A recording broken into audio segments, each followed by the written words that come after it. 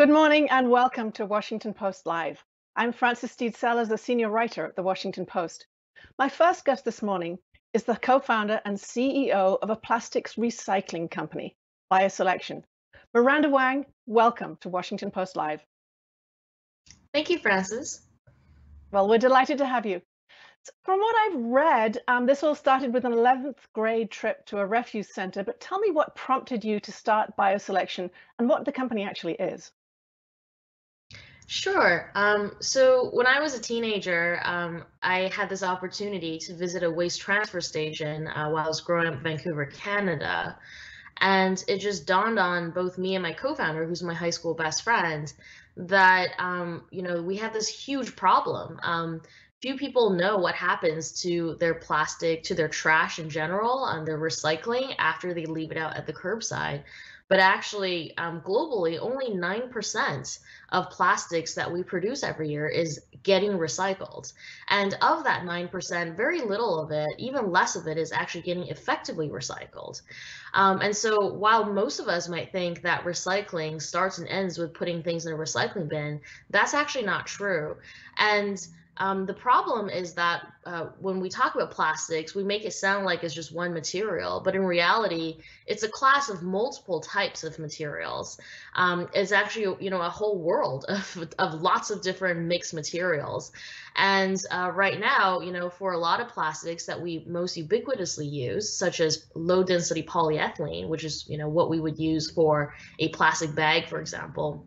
Materials like that are very hard to recycle just due to the chemical nature of that material is part of why it's so cheap to produce that material at scale because of its chemical structure, but it's also because of this chemical structure, it's really difficult to recycle it. And so what my company does is we are creating a circular economy solution for these types of plastics that are very hard to recycle. And we do it by using an innovative technology we've invented to chemically break down this plastic, not into fuels, but into chemical building blocks that can then be used to whether to be turned into performance materials that can be reintroduced back into the economy, into products like shoes and cars and apparel, but also into a variety of other kinds of products through technologies like biotechnology. And so we're creating, a chemical solution for a relatively complex real world problem. So you're really talking about taking the plastic bags I throw out every day and turning them into useful objects, shoes, apparel, and other things. Tell me why you've said this is a really dire and urgent problem at the moment. What's the biggest message you would like to get over to the general public, and how are you doing it? Yeah, I think as an everyday person, the technologies that are in development, it's not just our company, there are other companies doing this too in different ways. The solutions are in incubation, they're being scaled up, but our solutions are not yet at a level that can handle all the problems, the scale of the plastic problem we have available around the world. And so as an everyday person, what you can do to, ease in the pain here is to really be conscious about the plastics you're using. Every day it seems impossible to be getting any goods that comes into your home without packaging, plastic packaging around it. But for us to make the conscious choice and to give the feedback to the merchants and the retailers that this is, constantly push back, that this is not something, we can continue consuming in this type of volume. We have to work on reducing our footprint and not treating the use of plastics and the discardment of plastics as if it's something that is free, that is unlimited, because the solutions are not yet at the scales that are needed, and we're quickly scaling them up. But in times like COVID, for all manufacturing type technologies, there is a setback. There are challenges to scaling up these types of technologies, and society needs to be aware of how there's a mismatch between the volumes out there and the amount that technologies can handle still. Miranda, take that point a little bit further. How has the pandemic made this more of a challenge? So the pandemic has really taken a lot of energy out at a time when obviously the world, the economy is least prepared for it. But in a way, we came off after, especially in the United States, a decade of positive economic growth. So you can kind of argue either way. Of course, it's something that took out a lot of financial resources, a lot of time, caused a lot of exhaustion, but has created new opportunity and has forced us to look at how do we move into this new decade, doing the right things that we have to do. We have a lot of kind of backlogged work that we need to do for our society. We can't accelerate the society and our technology development asymmetrically, focusing only on things that are for first world problems or for making life more comfortable and enjoyable. We have to catch up on things that would make our environment something that we can actually have in the future, that we can pass on to future generations. We have all sorts of critical issues right now that we don't have enough young people working in these fields, or just people, scientists, inventors, business people working in them in general. We need to fill those voids, and we need the financial resources to be there, the policies to be there to accelerate those solutions. So tell me what role you think government should be playing. Some governments have banned single-use plastics. What would you like to see here? You talked about your Canadian background. You now live in the US. What should the US government be doing? It's a challenging one for the governments because the technology solutions are emerging, but they're not fully at scale yet. And so for policy, it's easy to say, let's just stick with bans. I mean, I think from policy standpoint, there are not that many tools right now in their tool chest as they will have in a decade from now. And so I think it's important for policy to continuously keep up with what the technologies are, with understanding and assessing how these new technologies should be implemented, and constantly updating every single year to make sure that we're implementing the best plan that we can, as things change, and also understanding the complexity of this plastic problem, right? It's not a black or white problem. It's not that we're either pro plastics or against plastics.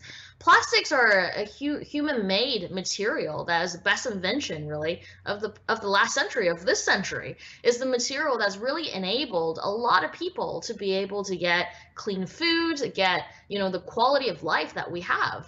And so it's not a fight against plastics. It's necessary. It's more about how do we ensure that we're all able to live well in this modern age, and sustain this kind of kind of lifestyle we have without destroying our planet. How do we use this material plastics and redesign it? How do we create this material while thinking about what happens to it after it's used? I think we're definitely capable of doing this. It's just that for anything like these problems, it takes some time for the solutions to be invented and to be scaled up, and we just have to not lose hope, and we need to continue focusing on solving these problems until they're solved. Miranda, we've been hearing from our audience, and I'd like to read you one of the questions that's come in this morning. This is from Layla Hawkins, who lives in California, and she asks, do you think colleges should be training students for careers in climate solutions? Absolutely. I mean, 2020 is a decade for humans to really reflect on, what does our future look like? Where do we stand, and where does our future look like? And I think we're forced to have to do that. And I think it's, once you think on that problem, it's inevitable. You come to, these huge issues that have been kind of swept under the rug, and climate change has become this, politicized, huge, complex issue. But really, when you start chipping away at it, there are definitely concrete issues, concrete problems that we can start knocking out to simplify the problem and to make it, significantly better.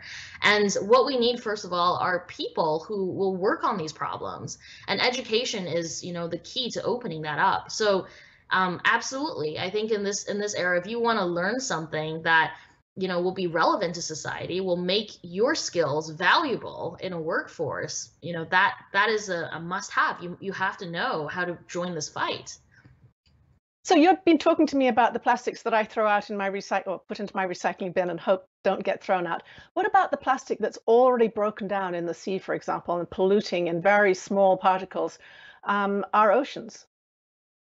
Yeah, so what happens when plastics get out into the oceans is that they actually pass through an oxidation pathway that's been well studied for decades. Usually, what you read about in sources like National Geographic or other kinds of news sources is that we get this huge amount of microplastics in the ocean, and that's the problem. Is that plastics start to really fray and decay and become little bits and bits. But eventually, after hundreds of years, these microplastics, they do end up breaking down into biodegradable chemicals, and from there being ingested by bacteria and organisms that are in the ecosystem. It's just that that period is extremely prolonged. And so you have these partially broken down plastics in the environment getting contaminated, getting contaminating into our food streams. And that's what's causing all of these problems. And that's why it's dangerous. The thing is that animals in the environment, organisms, they don't live for hundreds of years. They can't tolerate that. So we really have to keep plastics out of the environment. We have to figure out how do we responsibly use this material that we've invented and doesn't break down very readily in the environment. And since it's already produced at huge scales, how do we close the loop? I think that's from an industry perspective, that's the first thing we have to do. And then we need to go in and assess, have we over-engineered this material? Have we created too many types of plastics that don't need to be here? Have we, for example, always prioritized things like color and surface finishings and making the plastics fancy and nice to touch over the practicality of it being recycled at the end of use? Right? We have to choose a society. You can't have it all. You can't have the beautiful products that are on the shelves and having 50 different kinds of it at any given time and having amazing recyclability and sustainability. We just have to pick. A lot of the things I think people wouldn't even know that kind of luxury that we have is at a huge expense of sustainability.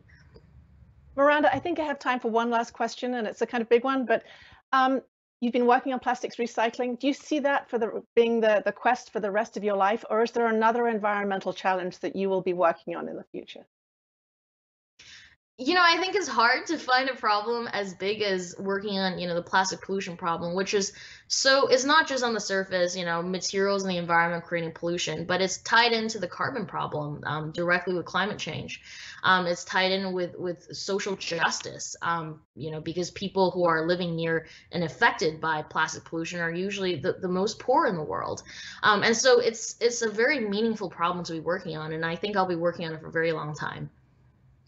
Miranda Wang, thank you very much for joining me. Yeah, thank you for having me. Well, we were delighted. I'll be back soon after a short video to talk about two other young leaders in this world of environmental challenges, Sarah Evans and Karan Jerath. I look forward to seeing you again after the video.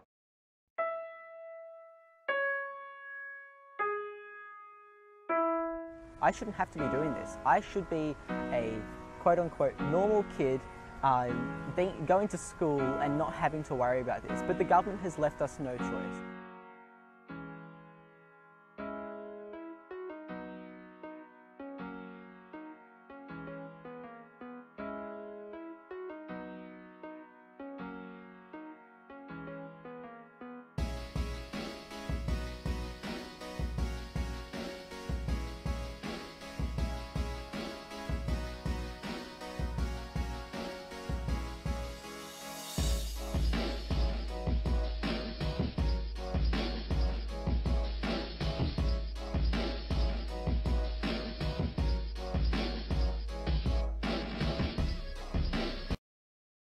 Welcome back to Washington Post Live. If you're just joining us, I'm Frances Stead Sellers, a senior writer at the Washington Post.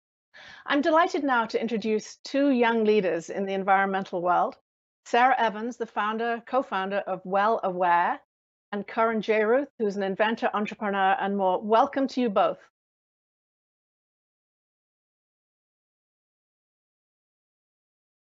Thank you for having us. And just checking we can hear you, Sarah, too. Yes, thank you for having me. Delighted to have you both here. So Sarah, let's talk to you about Well Aware. Can you tell me a little bit about how you founded the company and also about the complementary company Well Beyond that you've worked with, which is a consulting company? Certainly, yes. I founded Well Aware about 12 years ago. it was not my background. I went to law school and have a legal background, but I was asked to join a project in Kenya to fund the replacement of some livestock in this village because of the drought. But the more I researched the issue and dug into the problem and started to get to know some of the community members, I realized that the core issue was a lack of clean water there. So we switched the project to raise money for a water well instead. And the first project was exciting and exhilarating, and I knew nothing about what I was doing. We got really lucky, and the water well it was successful and high yielding. Is still benefiting that community. So I really fell in love with the work, and I fell in love with the region. But I also saw that there were really big issues with the way that water system infrastructure was being put into not just rural places in Kenya, but developing regions all over the world. Most of the water wells that are put in Africa actually don't work about a year after they're installed, and that's a big issue. And there are so many resources being put into solving the global water issues, but they're not really being directed toward effective solutions. So we built Well Aware around studying the failure and understanding how things go wrong. And really, the biggest two issues are the lack of technical expertise and the lack of true community partnership and understanding communities before you go in and offer a solution, because they're the ones who know the solution, and we only plug in the resources that they lack. And that's typically the expertise and some funding. So Well Aware began to grow and build capacity, and we knew we could continue to scale, but I started to feel like I could probably tackle this bigger issue of all the resources being put into the water sector that really were not only not benefiting the community, but actually a big disservice to communities because they changed their lifestyles and they put in their resources around a clean new source of water, and then it goes away and it's further devastating for these regions. And that's the inspiration for the formation of the new company Well Beyond, which began consulting for other NGOs around their clean water infrastructure implementation. And now we're developing technology to leverage the technology that's already rapidly evolving in these regions to further support these communities and put the power and the knowledge and the education in their hands to manage their own water. Sarah, thank you. Karan, Sarah was inspired by a trip overseas, but the disaster that came to your attention was right on your doorstep. Tell us about what prompted you to get involved in this environmental work. Absolutely. So this was the Deepwater Horizon spill, which happened in 2010. And my family and I moved from Kuala Lumpur, Malaysia in 2008. And essentially just seeing the devastation in our backyard, the Gulf of Mexico, because we live around 30 minutes from there, really sparked my interest in trying to solve solutions that could have a global impact. At that time, I was in high school. I didn't have a college degree. And so what my limiting factors were just not having resources. And so what I decided to do was use science fair as a way to be able to engage in these types of solutions. And freshman year of high school, I got involved with the science fair, talked to one of my teachers who happened to have contacts within the oil and gas industry. And that ultimately then allowed me to use software and simulations to develop this solution. But what really sparked my interest in this was just seeing this devastation over the course of 3 months not come to a standstill. As you can imagine, the news headlines were all over, not only with our local community, but around the world. And after seeing all the solutions that were developed, that really sparked my interest in thinking if I could do something, regardless of the scale, and regardless of if it even worked, me actually contributing and making an attempt would be something that I would want to do. And so over the course of 2 years within the Science Fair program, I developed this device for cleaning up oil spills. What I saw the Deepwater Horizon solutions being were all centered around stopping the spill, which ultimately had them need to think of those permanent solutions. But in my mind, the solution was, what if we temporarily stopped the spill? The spill would still be leaking, but there would be some sort of capping mechanism that would allow for more time and more research to be placed to then ultimately think of a permanent solution. And so my solution ultimately was a capping device that used temperature sensor and density sensors to ultimately monitor the oil and gas coming in and separate them into homogeneous phases to then be recycled. Sarah, you chose to start a nonprofit and then this consulting branch, but can you talk to me a little bit more about the roles nonprofits can play and how they can scale up and deal with these enormous problems? Well, and the nonprofit sector has a big role to play in conjunction with the private sector and governments.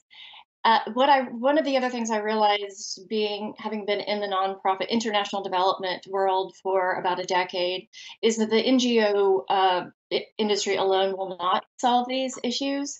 However, I think once we start working together a little bit more and sharing information and data, we can reduce some of the redundancy that we are seeing in the sector. A lot of times we go into the field to implement a new system or actually rehabilitate a system, and we're finding that there have been several NGOs in and out without knowledge of each other and with no way for these communities to get back in touch with the NGOs. That's one of the inspirations for developing this new technology, a smartphone app, to connect beneficiaries with their funders and regional offices so that we don't just go in and put something in and leave and never be heard from again. And I really do think that nonprofits can support each other in helping to maintain that contact and to help each other measure results over time and not just consider a project complete after it's been implemented. So it's a long-term monitoring, sharing of information, and collaboration within nonprofits that I think will really have an impact on tackling the global water crisis. Thank you. And Karan, well, you mentioned earlier on the importance of the science fair for you, but can you talk a little bit more about education and where science fairs fit in training young people to be able to take on these sorts of challenges? Yeah, absolutely. I think the power of the science fairs is that it allows youth to come together and essentially solve any problem that they feel are ones that they need to solve, specifically solve problems in their backyards. And so the importance of science fair is ultimately that outlet to allow for creativity to be tackled, or creative solutions to then be tackled. And ultimately, I think that the power of youth in participating in science fairs, where it comes in is that we don't have the limitations in how we solve problems because we're not burdened with these barriers that industry individuals place on themselves with how problems are solved. We ultimately have, I believe, this massive creative outlet that science fairs allow for solving these problems. So I'd like to ask, been hearing from the audience. Sarah, I have a question for you, which I'm going to read out now. It is from Chris in California, who says, what indicators for climate change have not had enough attention and which ones are being overemphasized? That's a very, very good question. As it specifically relates to water, I'm so in the weeds in this sector. I'm not really sure what's being overlooked by the masses, but I think it's pretty common knowledge that we're looking at aquifer recharge issues. That has a lot to do with climate change and the lack of snow cover and local geography. That is an issue for groundwater. It's also an issue for surface water. Of course, as Miranda expressed, these issues always affect the most impoverished as well as women. In these rural developing regions, once there's conflict over water, it is the women who are not prioritized for access and to use the water for their own commerce and needs, unfortunately. Another issue, though, that we're seeing in these regions that is not talked about much is the drastic change and fluctuation between droughts and floods, which we have not seen in recent years. So the groundwater is changing based on these variable climates, which are often already variable in these regions. So the dramatic change between a drought and a flood will actually affect the groundwater. So we're seeing more turbid water underneath the surface, especially in the deeper aquifers.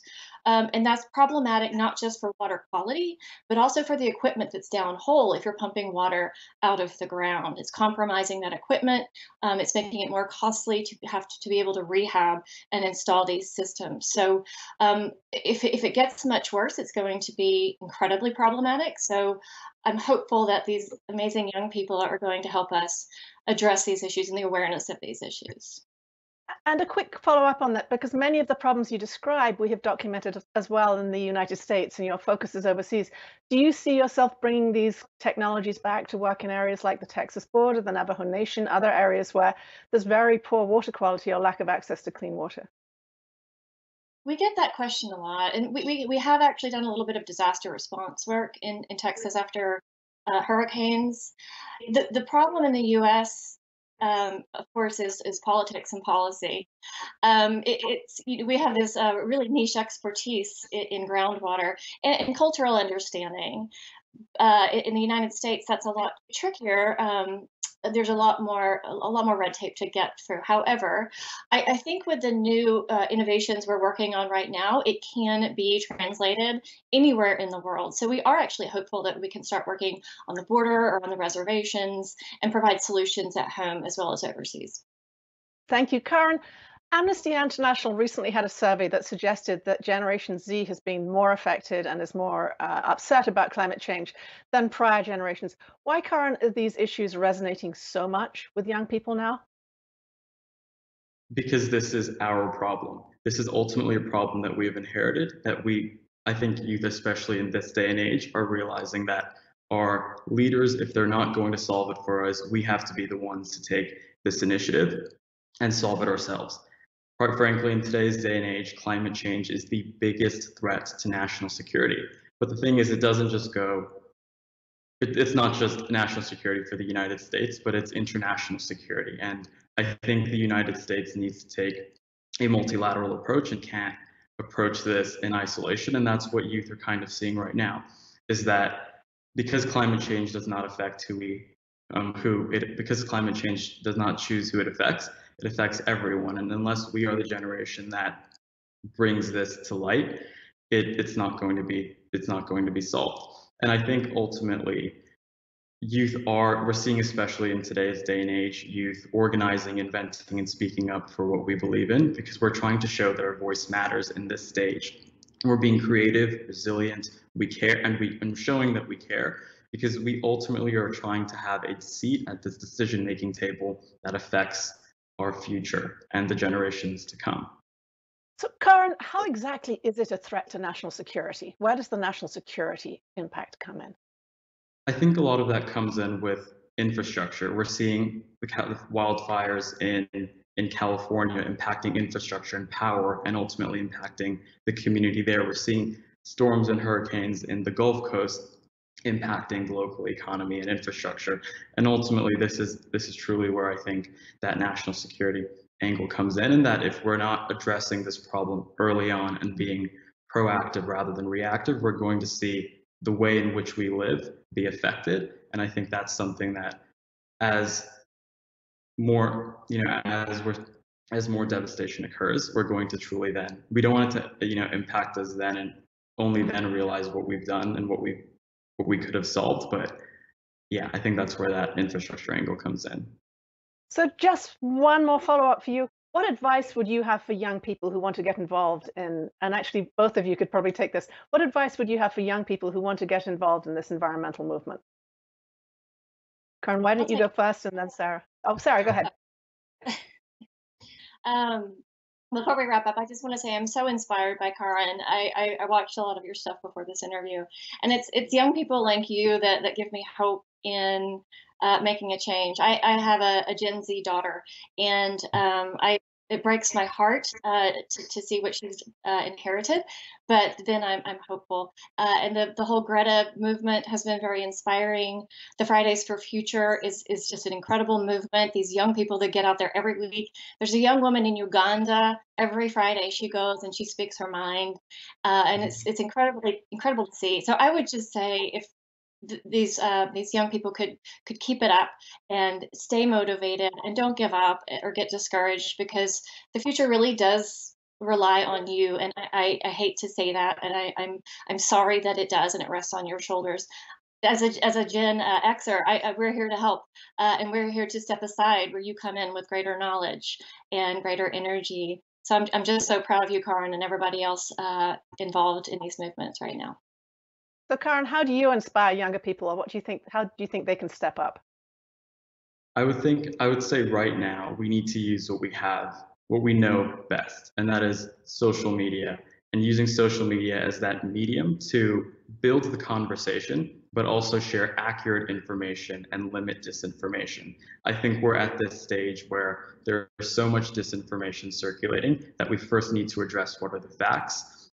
And that's something that youth have been very proactive about, and it's great to see peers from all over the world and do that. But I think that second stage is the hardest, and this is what truly differentiates youth being the ones to solve the solution. And that is actually going out into your local communities and finding ways in which you can make impact. So it's shifting away from couch activism, which is sharing your views and not doing anything about it, but more so then find even the smallest thing that you can do in your local community and start there.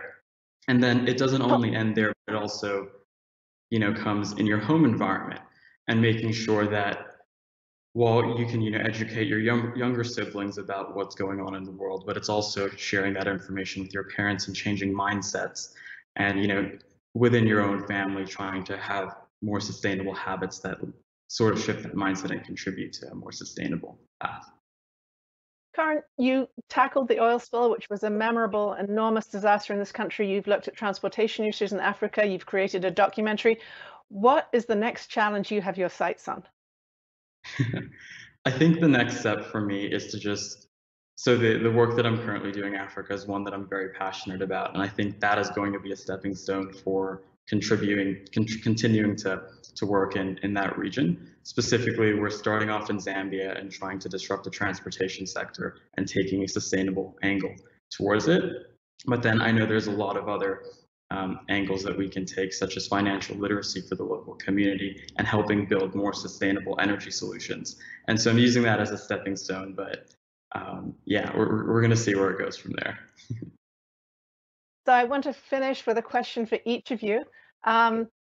What problem do you think we are overlooking right now that's going to be a problem for a generation ahead? Where are you seeing the need to reinvest interest and young people's energy? Sarah, maybe you can start with that. I will. This might be a little bit more broad than what you're getting at, but I'm discouraged by the lack of focus on corporate accountability and the portion of climate issues that actually come from industry and agriculture. As consumers, we're told that it's up to us to limit our showers, limit our plastics, and recycle and compost. But we're only about 10%. Water is concerned of the consumers of the fresh water on the planet. So I'm hopeful that along with this next generation, we can force that awareness of corporate responsibility and hopefully force some change. Thank you. Karen, take it on yourself. Yeah, I could not agree more with what Sarah just mentioned, in that while we have the public sector that ultimately is the one to enforce, it's really what we see through the private sector and what corporations do that ultimately shape our opinions and show that progress is being made. That was the whole purpose of the Bon Columbia documentary, where it was me connecting with an executive within a mining and ceramics company and sort of showing my perspective on what I believed him and his company needed to change to sort of have that youth tie-in and that belief that corporations are changing. Because while the government does do a lot, we really firsthand see what corporations do in our local communities. And so I would really hit on that point of it's where corporations and the messaging that they now pursue that are ultimately going to be the ones that re-energize youth. I can't resist asking you, are you optimistic looking ahead? Absolutely. I don't think you can take a pessimistic approach. I think even with everything that's going on right now, you need to, the optimism is what carries you in your creativity and your continuous efforts in solving these solutions that don't have a definite solution and that are larger than you. And so I think that mindset always has to remain within youth, because that's the only way that progress will then be made. And Sarah, are you optimistic? I will echo that. Yes, we're devoting our lives to tackling these issues, so we must remain optimistic. So and it's not forced optimism. We really are, especially getting to see this next generation and the stand that they're taking. I have concerns, but overall, I am optimistic. Sarah Evans and Karan Jerath, thank you both very much for joining me this morning on Washington Post Live. Thank you. We were Thank delighted you. to have you both. That was a fascinating conversation. Thank you. If you'd like to watch highlights from this morning's video, please go to WashingtonPostLive.com, where you can also find a calendar of upcoming events. I'm Frances Steed Sellers, and thank you very much for joining us.